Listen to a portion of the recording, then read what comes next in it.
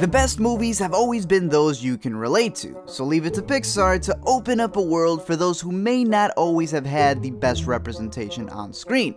Unless you're Gerald. Then I guess Pixar doesn't care.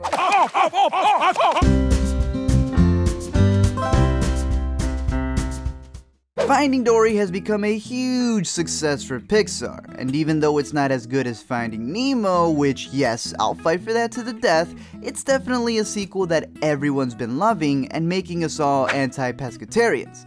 But what makes this sequel so special? Well, in my eyes, it's the way it represents a demographic ever so subtly. See, everyone wants to see characters that they can relate to because the more that they're like us, the more we can connect to them. And that goes for everything. It's got a leg like me! However, we may sometimes find ourselves in a group that isn't getting represented very much.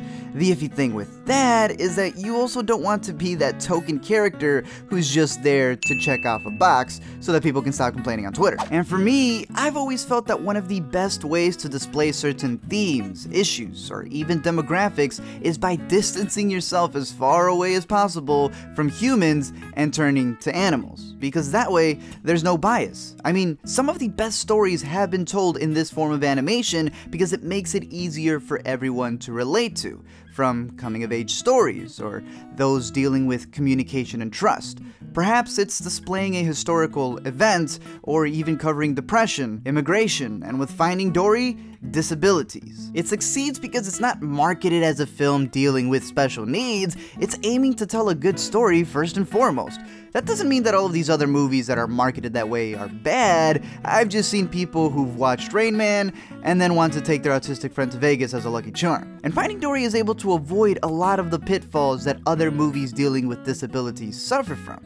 For example, there's The Cure, the mystical plot point that would have caused Dory to miraculously remember everything instead of actually overcoming her obstacles. There's also what Hank would call the biped's burden, where the characters with disabilities are really just there so the protagonist can feel good about themselves for helping out, and then the audience can go, well, I'm sure glad I don't forget things like that fish. Instead, Dory is the protagonist and is the one teaching others. It shows that Dory's brain may work a bit differently than everybody else's, but she can also make connections that others can't, has an attitude others don't, and sees things others might miss.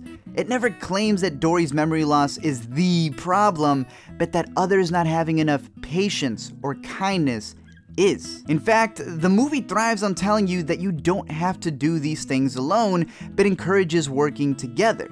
And we see that with the rest of the characters in the films, such as Hank, the octopus who's missing a tentacle which disables him and drenches him with fear until Dory helps him overcome it.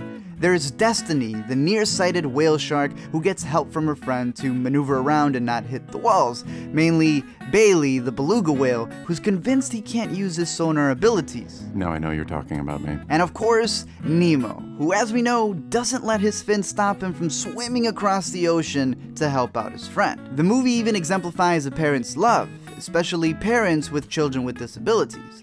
In Finding Nemo, we see that Marlin, while a bit more uptight, would do anything for his son, and Nemo never doubts him. In Finding Dory, we see that her parents never gave up on her and each and every day set out shells for her to one day find. Which truly is incredible because not only does it show that their patience for Dory paid off because she ends up remembering, but also how unwavering a parent's love can be to each and every day set up those shells as the current takes them away. There is also, of course, Becky and Gerald, who were kind of the butt of several jokes and not many people may like that, but, you know, they still pulled their weight and helped out in some way or another. And to me, that's the main theme of the movie, showing that people can work together no matter our differences. And that while it may be a film that those with disabilities can relate to, it's also a lesson for those without.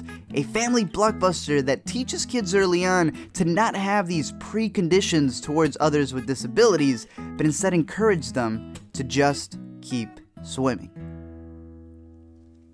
Thank you guys for checking out this video, and as always, a big shout out to my Patreon supporters who help me out on a monthly basis. I'm curious to know your thoughts on Finding Dory. The thing has been breaking records. People have been loving it. Like I said, not as good as Nemo, but Dory, you know, she did a good job with hers. I'm curious to know who your favorite character is, as well as wondering what your favorite part in the movie might have been. Also, if you haven't checked out my Easter egg video, definitely go give it a watch and see how many you were able to find, and if you were able to find the Toy Story one, which to me has been the one that's been blowing my mind, and I'm glad that other people have felt the same way as well. We can talk about anything dealing with Finding Dory, Finding Nemo, Finding Hank in the future, or any other movies down below in the comments section, and until next time, I'll see you guys later.